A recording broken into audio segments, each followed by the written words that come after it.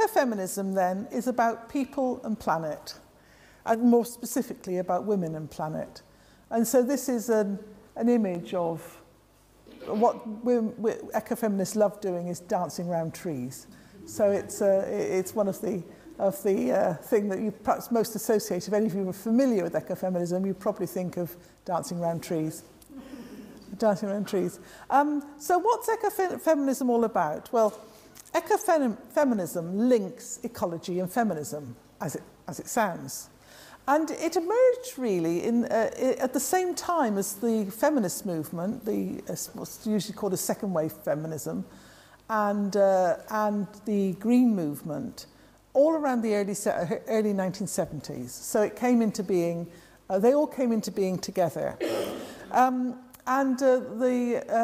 ecofeminists have been associated with a lot of campaigns. A lot of it grew out of the peace movement, and people became ecofeminist out of the peace movement. In this country, particularly, things like the Greenham Common campaign, there was a lot of links there. But in other parts of the world, the most famous Kenyan Greenbelt movement, the replanting of trees, which was led by Wangari Maathai, who's died recently, but led that valiantly. Whole campaigns about women and environment and development, about maldevelopment, taking off, bringing countries into the modern industrial era was seen to be the wrong way to go. A lot of campaigns about forests, a lot of campaigns about health, a lot of campaigns about toxic waste, a host of grassroots campaigns that women got involved in. A particular focus of ecofeminism is the environmental impact on women, and women have been strongly represented in green movements, in local green movements. But unfortunately, as recent studies have shown, not in the leadership. So they're often in the grassroots, in women's usual position, doing a lot of the work, but not actually taking the leadership roles, mainly because they haven't got wives. So I've just been examining a PhD that studied women in leadership roles in the green movement, and found that as it got to the more senior positions, it was round-the-clock working, and anybody who had responsibilities for caring couldn't do drop everything at the drop of a hat and fly off somewhere. So the only people who could do that were men who had women to look after their children. So, or single women, or women with no children. Obviously they could take the roles, but so that's at the heart of really what feminism's about, as much as anything else, is that women find it very difficult to take part fully in economic and political life because of their responsibility for caring and for that kind of work. So again, come on, that's what I've just been saying, so I'll skip that one. So the image that you associated with women then, and particularly early ecofeminism, and perhaps straight through to today, is the image of woman as the nurturer, woman as the carer, the nurturer. This kind of, what I call this kind of fuzzy, fluffy image of women. Women as mothers and nurturers. And the idea was, in the early stages, that women had a special understanding of nature, because nature was a nurturer too. Nature was a carer. And women and nature had solidarity in they were both nurturers, both carers.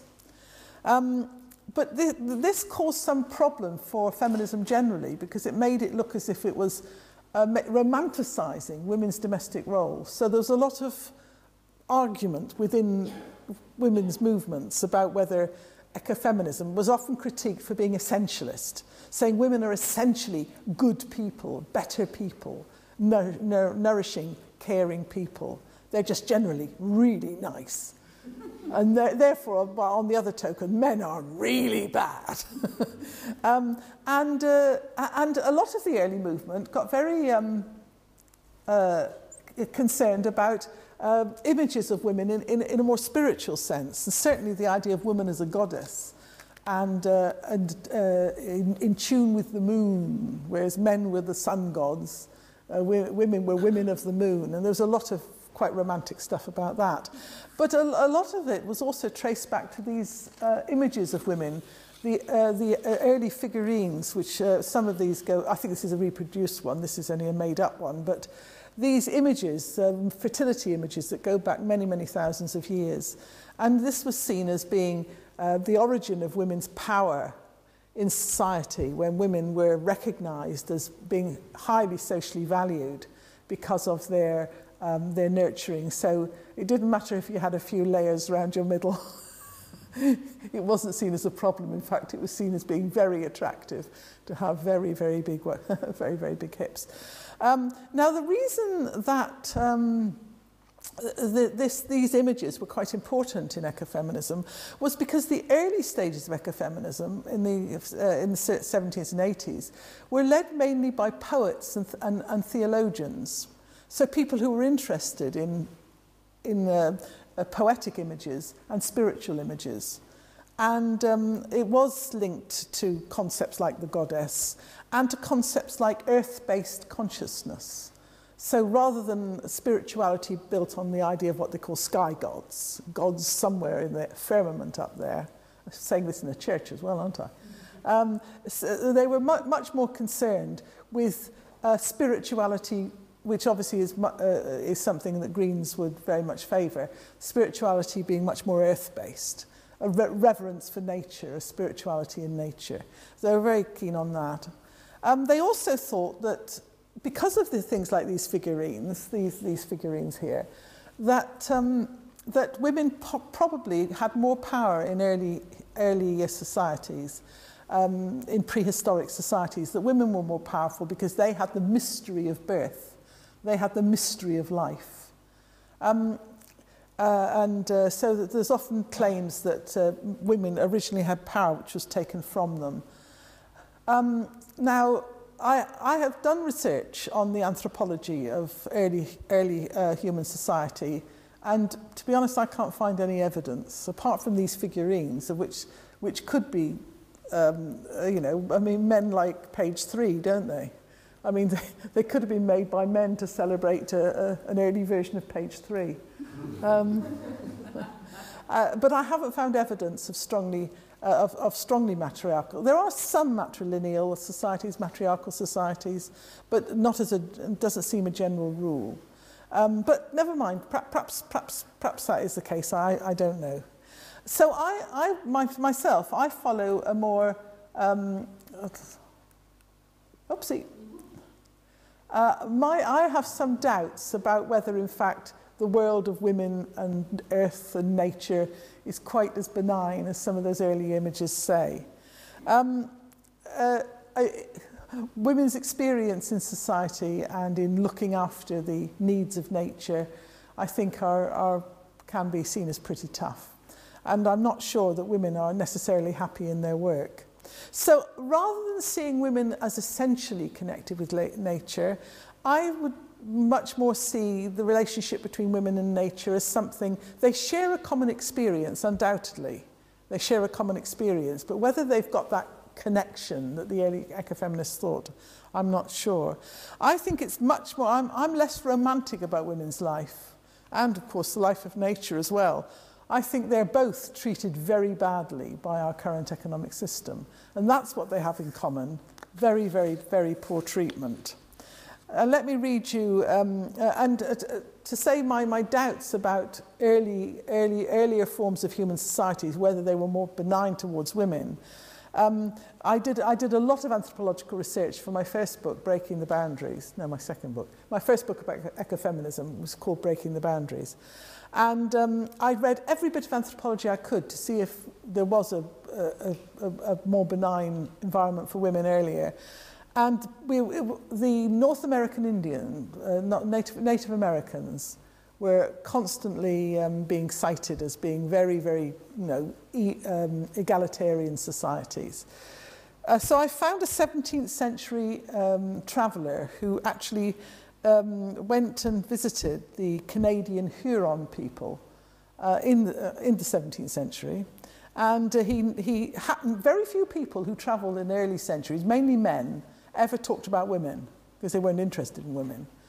But this man did observe what was happening to the women. And he said, the Canadian Huron women, they till the soil, they sow the corn, they fetch the wood, they strip the hemp, they spin it, they make fishing nets, they harvest the corn, attend to the house, and follow their husbands from place to place where they serve as mules to carry the baggage. Now, I think that's more like what women's life was probably like. I think, really, men often just messed about. And a lot of the work was done. All this image about hunting, the idea that men go off and hunt. Well, in the anthropology I've read, that they often ate what they caught before they got back again. And women got most of the animals they ate by trapping them, by digging pits and nets or trapping them. So women's trapping gave much more calories to their society than did men going off doing the big ritual hunt. Like I say, they often ate it on the way back. So I see the situation much more about what women do in society, that is women's work. And I see the way women are connected to the natural world is because of the kind of work they do. Women's work, that's the constant oil. What's women's work? Well, I see women's work which isn't necessarily always done by women. It can be done by men, by choice, usually by choice. It can be done by low status men. It can be done by children. It can be done by servants, slaves even in the past. And to a certain extent there's still slavery, and this, particularly domestic slavery, is still common in many parts of the world. So I see what I call women's work, which is what I see as connecting with nature, is that it's the body work. It's the work to do with our survival in nature. That is the caring, the nurturing, the emotional support. That is what women's work is. It's to do with the life of the body. And it's embedded in nature because it's embedded in the local. It's embedded in the home, in the environment. It's also the kind of routine and repetitive work that needs to be done over and over again. The fetching, the carrying, the weeding, the cooking, the cleaning. It's something where the cycle endlessly goes on. It's not sitting back and doing a job and saying, that's finished, doesn't it look good? The place is clean, doesn't it look good? And 5 minutes later it's messed up again. Women's work is about being available and dependable, of being there, just being available, watching, waiting. And the other thing about women's work is very important, is it's mainly unpaid or underpaid. Now, there's a lot of talk about the love economy.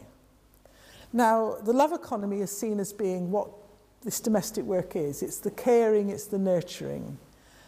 Right from the start, I preferred to think of it more as imposed altruism. That is, it's altruistic because usually it's unpaid. So you're doing it for nothing, you're doing it for people. But I think it's also imposed. I don't think women have much choice about doing this work. Because although many women may choose this work through love, compassion, a lot more women do it, I would argue, out of duty, out of necessity, and also, in many cases, under conditions of fear and violence. So I don't think that domestic work is touchy-feely. I think it's a privilege if it is a loving, caring environment. I think, wonderful if it is, but I think for many women, they don't experience it that way. And as I've said, not all women do women's work anyway. In fact, as women get more prosperous, the first thing they do is try to find somebody else to do the work for them. I mean, I've got great sympathy with that. I hate domestic work as well.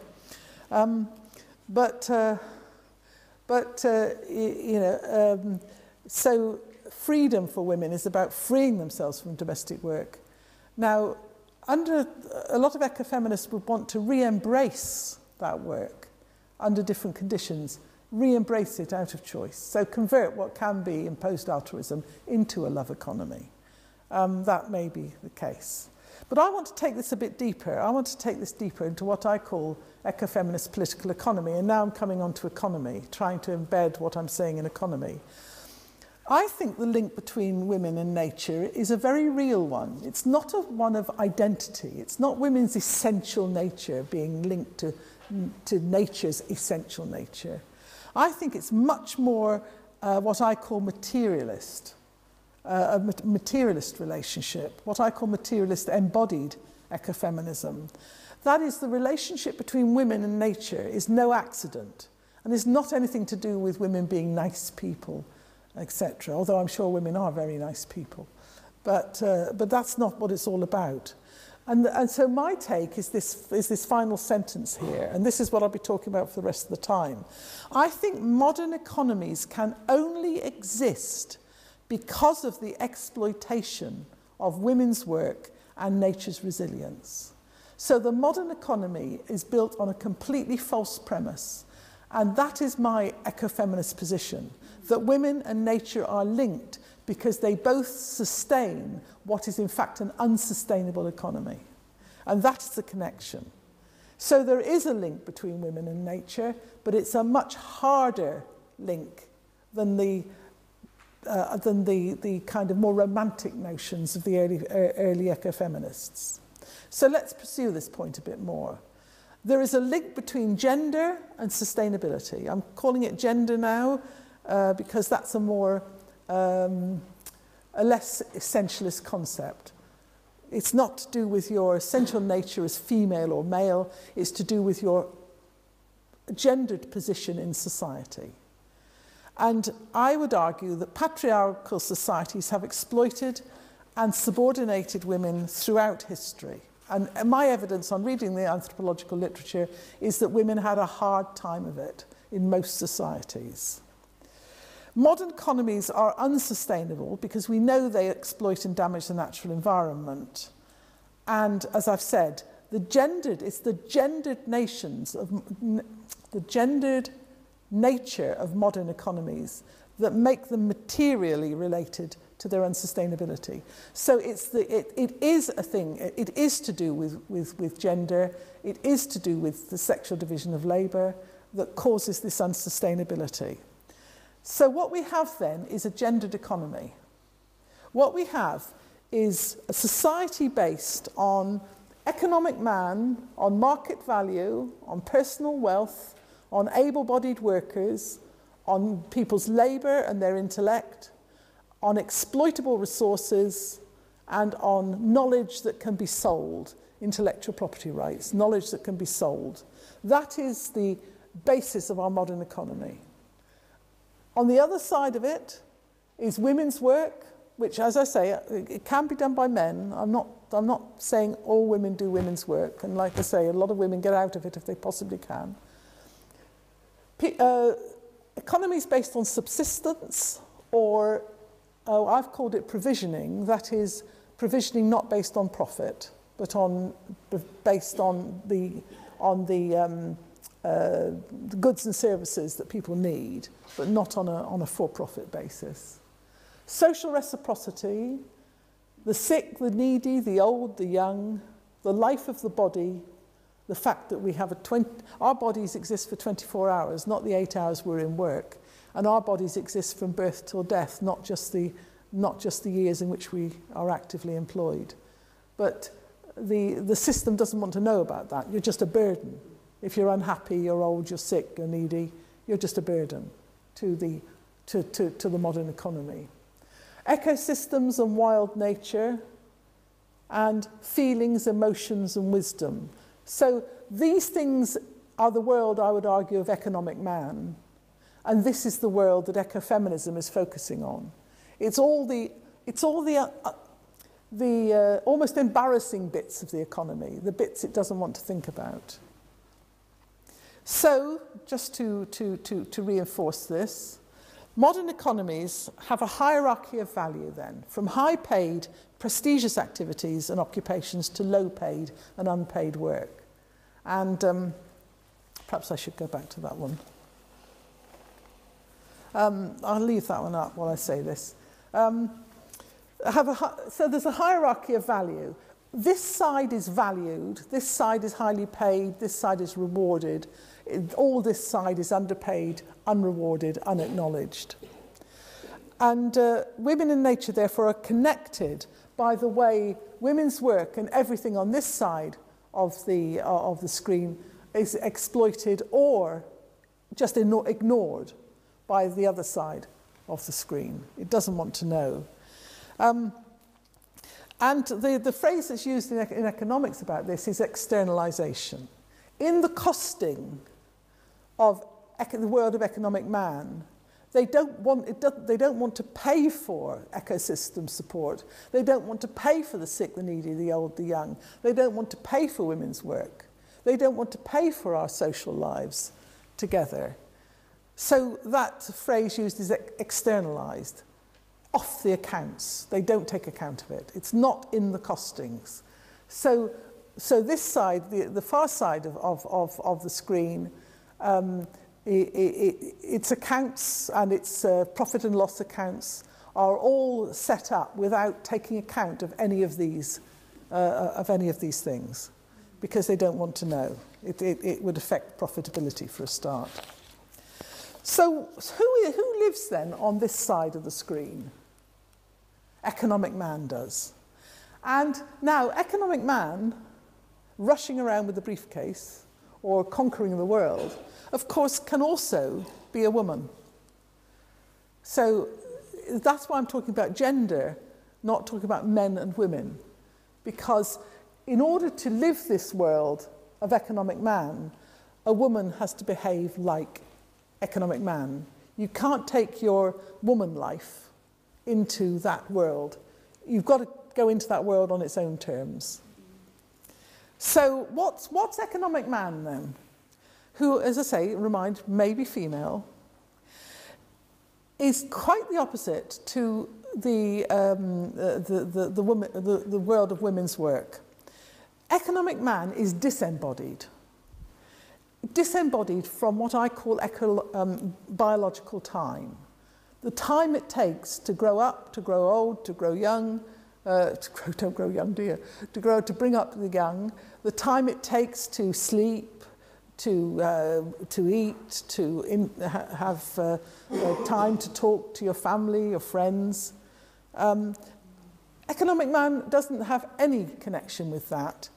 He, I say he, but as you know, I do mean it can be she as well.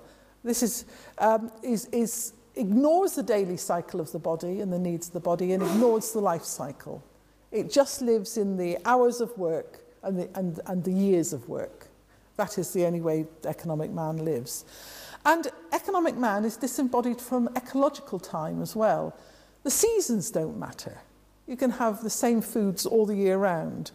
There's no concern about the needs of nature to replenish, to regenerate. It's a world where there's no time for recycling. It's just a case of depletion and destruction, just using up the resources as fast as possible to meet the bottom line, to get the profit you possibly can. So that is the alternative world of economic man. Here's a nice model of it, which was drawn up by Veronica Benholt-Thompson and Maria Mies a long time ago, and this has been redrawn by Molly Scott-Cato, some of you may have heard of. The idea that what we call the economy, which is basically about capital and wage labour, sits like an iceberg on everything else. Homework, the informal sector, subsistence work, housework, colonisation, the exploitation of nature. I mean, all this sits under the tip. Economic man is just the tip of an iceberg. So the material basis of economic man is women's work, is communal and reciprocal systems, it's free or undervalued natural resources, it's the resilience of the natural environment. This is what that little tip of the iceberg sits upon, what it expects to have. So what I'm concluding, I mean, this is the conclusion of my talk, what I'm concluding about economic man is that inequalities such as gender encourage a false optimism that humans can transcend natural conditions, because the dominant groups, the people who drive the system don't live within the real world of the body and nature. They live in a false world, a falsely constructed world. And that is the heart of my ecofeminism. My ecofeminism is that the subordination of nature, the subordination of women as gender, means that the dominant group, which includes a lot of women as well, the dominant group can behave as if they are not people who live in bodies, who live in lifetimes, who live in whole days, and who live in the world of nature. So that is my take on ecofeminism. So what then would an ecofeminist future be like? What would I see as different? Well, I would argue that an economic future has to be one that lives consciously within its ecosystem, that lives within its ecological means, that understands and appreciates the fact that we are only human beings in nature, that we don't think about profit-oriented economy, but we think about provisioning. We think about the idea of meeting people's needs in as economically sustainable a way as possible, based on the notion of sufficiency. That is, on everybody having enough. Now, if I say what's enough, it's a hard thing to do. What is enough? But you can think of what it's not. You know when somebody hasn't got enough. You know when people haven't got enough. And you know when people have too much. So I think a world in which there's nobody who doesn't have enough and there's nobody who has too much, then I think that would be the world of sufficiency. And if you're talking about sufficiency, if people having enough, that must mean socially just, because everybody should have enough. Nobody should have too much, and nobody should have too little. So it automatically means it means equality. Straight away, it means equality. I think an ecofeminist future would prioritise the life world of women's work. That is, all those things that were on this side of that long list should be the priority. Looking after the sick, the young, the old, the needy. They should be the priority, not left out as an embarrassment to economic man. They should be the priority for human society. And to do that, to stop this breakdown between the world of work and the world of the body, I think we've got to integrate work and life. We've got to share necessary work. We've got to live within our whole bodies. We've got to live in a holistic way. And that must involve things like socially just and ecologically sustainable trade. And it must, one of the things I've been interested in is I know you live in a town here, but how we can make much more convivial and sustainable cities, because the majority of people now in the world now live in cities. So we have to confront the life of a city. And you know, I think it's much easier to do all the things you're doing in Totnes than it would be. I mean, they're trying it in Bristol. Good on them, but they might be able to, but it's a bigger job, a much, much bigger job. So what about sustainable provisioning then? I think we need to provision complex societies, as I say, on the basis of sufficiency. And the way to do that, I think, is we have to make a distinction between needs and wants. The modern economy says, oh, it can't make a difference. How can you tell what people need, what people want? You can only go with what people want.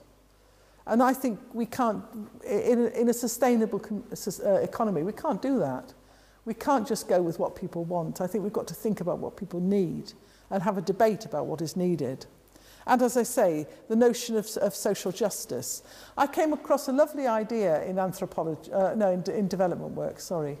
The idea of putting the last first. Robert Chambers came up with this idea. He's, I think it's Sussex University. And he said, when people go out to try and help other communities, now that's a bit patronising in any case, but assume people do it out of goodness of their heart. He said when development workers go out into poorer communities, they tend mainly to interact with the local leaders. And he said, and therefore the priorities are the priorities of the more dominant groups. He said when you go out and to look about what you can do to support people who are in difficulty, don't look for the most articulate, don't look for the people who turn up to the meetings, don't look for the people who seem to be the leaders. Find the person who doesn't turn up, find the person who is the most needy. And if your improvements, whatever it is you're planning to do, if it meets their needs, then it's probably the right thing to do. So you've got to that's what he means by putting the last first. Find the people who have the least and see what they need. And to be honest, the better off can take care of themselves, the more powerful can take care of themselves to a reasonable extent. So this is how I see it. We all live within the ecosystem. And but in the heart of human society is this thing which we could call the valued economy. That is basically the economy of the market and the public, which is all involved with paid work, effectively, paid work and investment. And then sitting around it, slightly overlapping with it, but not a lot, is women's work, some of it which is taken in and paid, but if it is, it's very low paid. Ecosystem damage, some of it's paid for, a lot of it's ignored and not paid for. And the whole area of the non-market economy, all the things we do for each other, all the informal things, all the things we make, we cook, we visit, all the things we do to support each other. And some of it, again, tips into paid work, but most of it is done. So basically, these areas are all the unpaid, the externalized areas, and this is the paid, valued economy, the one that has market value.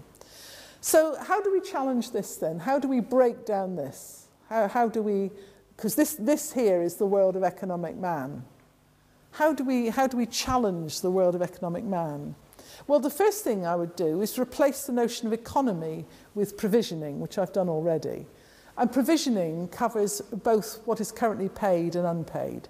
So what do people need in terms of emotional support, physical support, what do they need, and try to meet that, regardless of whether it's at the moment paid or unpaid.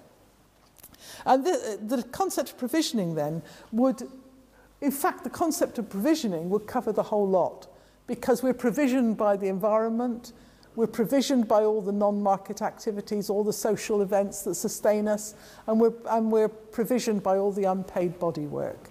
So provisioning would break down those whole circles. As I say, it would stress needs before wants. But also, I would want to challenge the boundary of the valued economy, which is the boundary of money.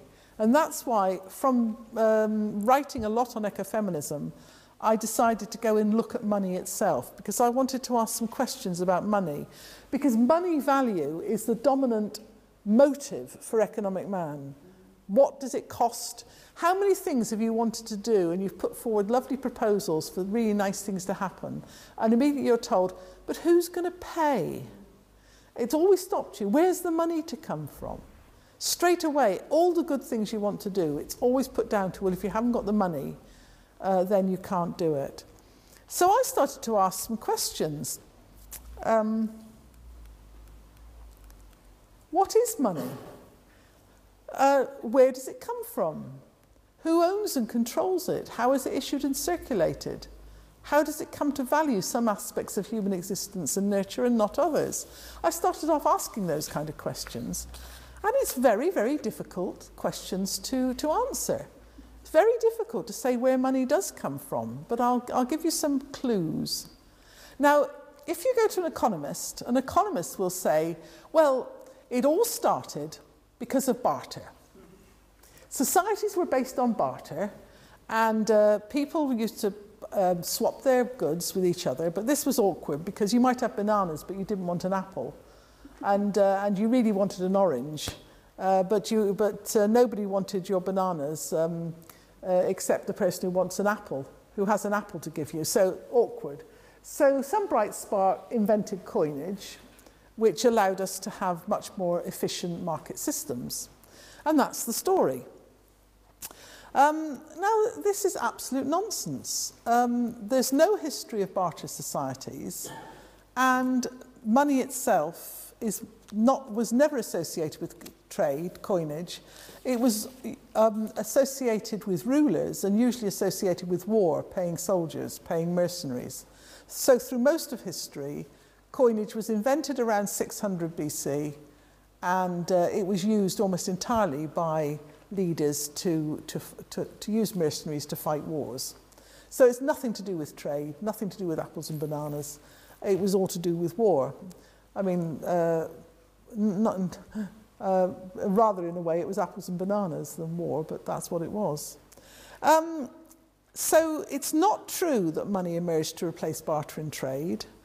And in fact, you can identify 3 origins of money in society.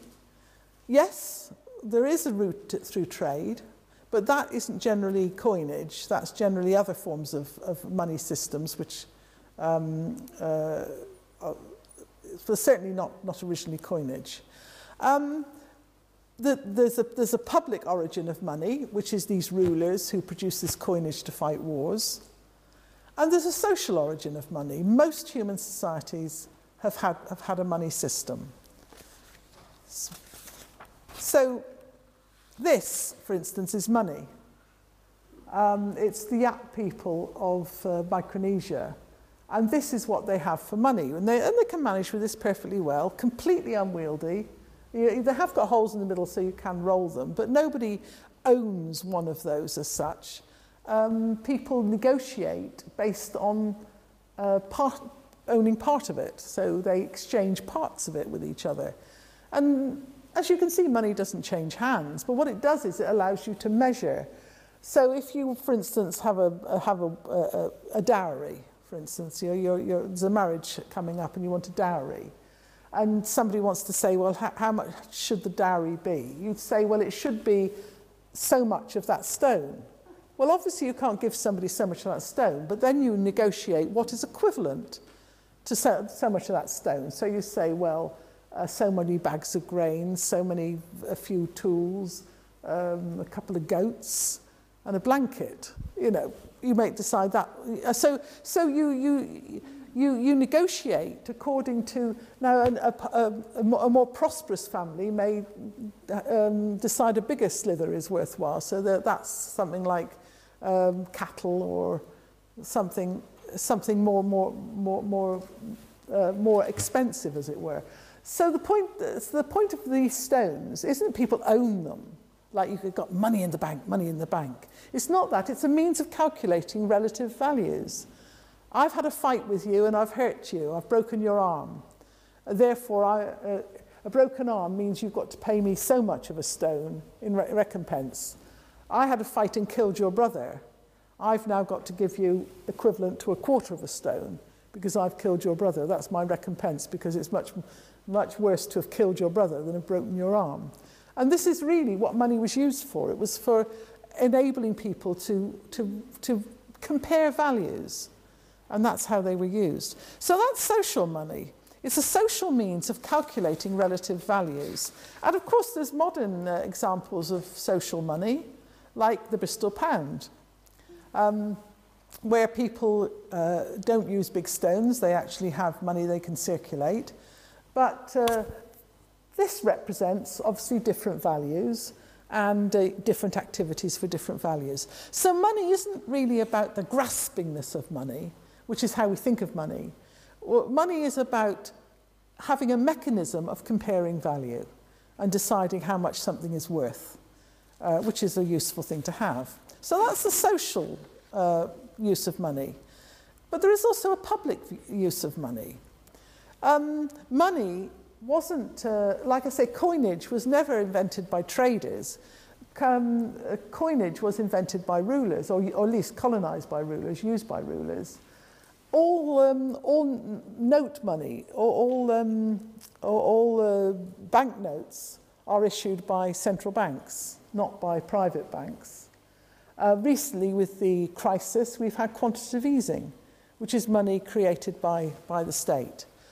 So right through history, we've had a lot of public money. Not recently, because the ideology of recent money is that the state should not produce or be involved in money. All money in our contemporary system is seen as being commercial, which I'll come on to. So there is a history. Notes and coin have virtually disappeared from our economy.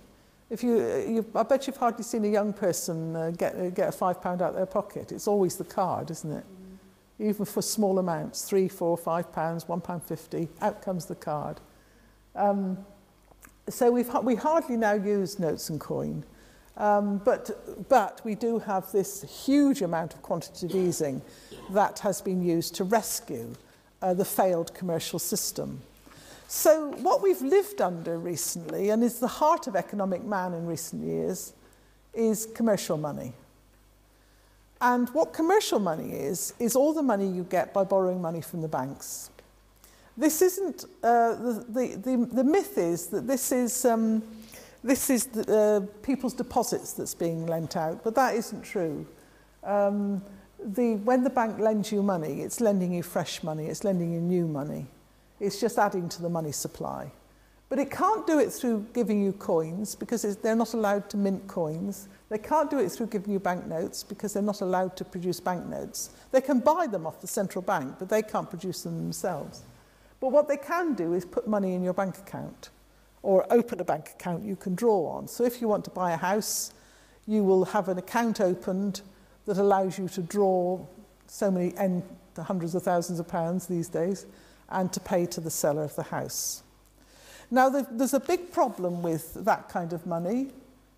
It's only issued as debt, and which means that if it's issued as debt, we've always got to have it repaid.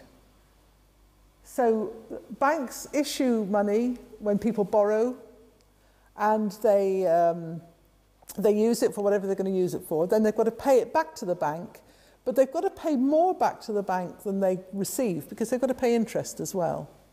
So this is a very unstable system because the banks always want back more money than they've ever lent out.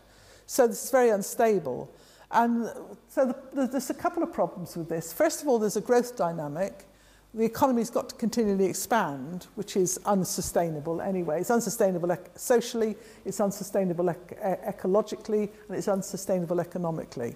So a system based just purely on commercial money, on borrowing money from the banks to fund your economy, just can't work. And as we've just been through a major crash when the system collapsed, the system imploded.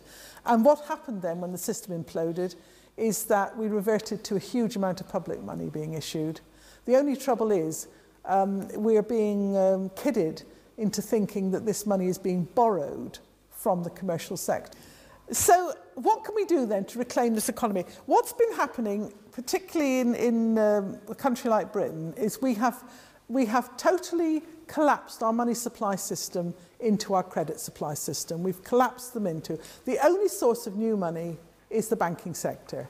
And even when the government is producing new money now, quantitative easing, it's giving it to the banking sector to lend to us, and nobody wants to, well, we're being kidded back into borrowing it again in the housing market.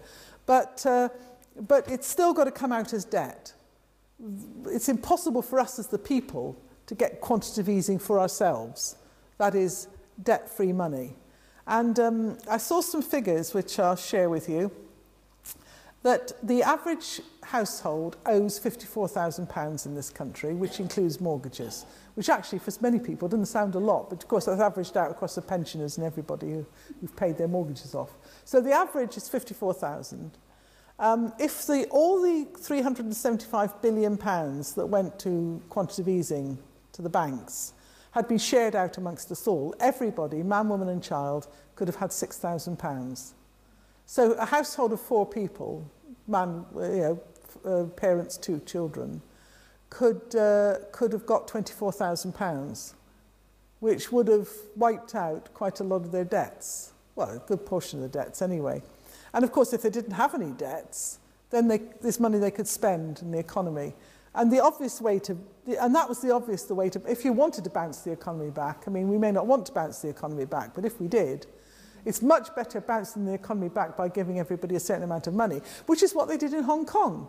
In Hong Kong, they gave every adult 6,000 Hong Kong dollars during the crisis, to back the crisis. In Australia, they gave everybody $1,500 Australian dollars.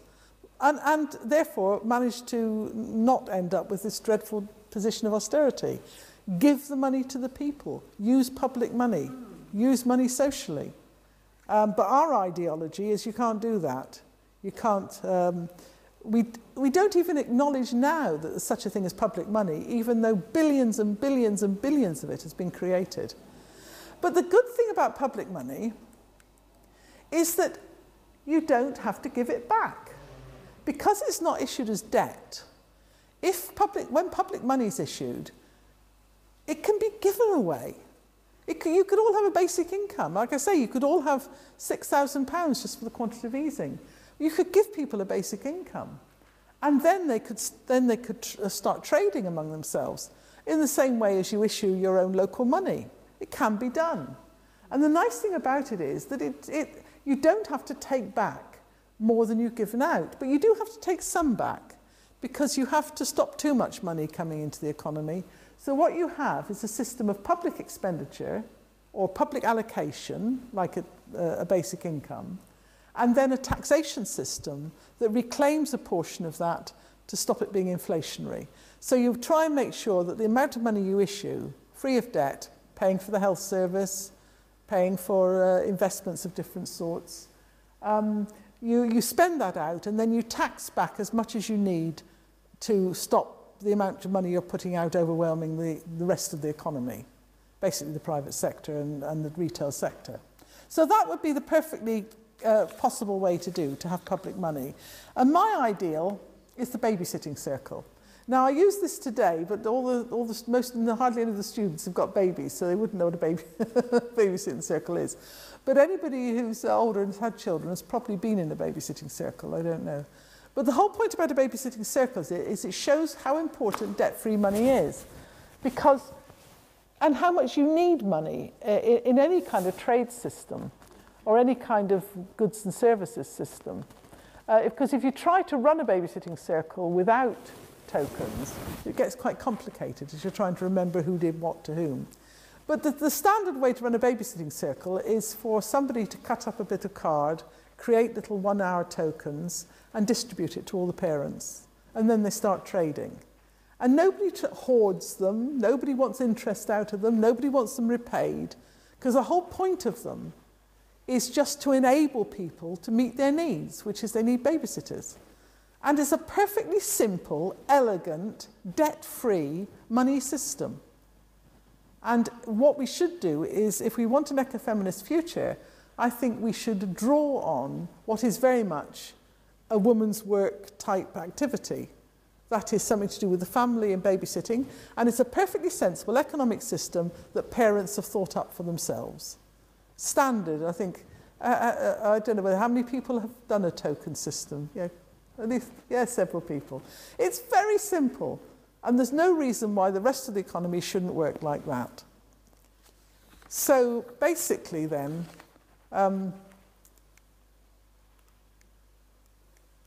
what I would like to see is quantitative easing and debt-free money for the people, not the banking sector. I'd like to see us issuing and spending our money to meet needs and to save the need to have food banks and donations. I mean, we might want to do that on top, but we shouldn't be doing that for basic needs. We should be doing that as extras. But to save the environment, the health service, education. I think, therefore, what we should argue for is public debt-free money for the people, as I say, and people's money for sufficiency, which is based on ecofeminist principles of integrating the world of women's work and undermining the world of economic man. And therefore, we should base our allocation of money on democratic priorities. We should have needs-led expenditure. We could spend on public infrastructure here. We could spend on community and specialist banks, not-for-profit services and production, basic income, which I've already talked. And I think we could allocate an income to nature. I think nature should be allocated its own income so that it can be valued for itself and not valued to make, not cut down and destroyed to make money, but that it should be able to have an income so that it can be looked after by the rest of us and take care of it. So we should make money serve us rather than us serve money. And that way we can integrate the world of ecofeminism, the world of nature and the world of women's work, and integrate that into a wider provisioning system. And there's some references there. The book, The Future of Money, previous book on the politics of money, a book on feminism and ecology, and there's a load of lectures and talks on YouTube. If you just Google my name, there's quite a number of talks. Okay.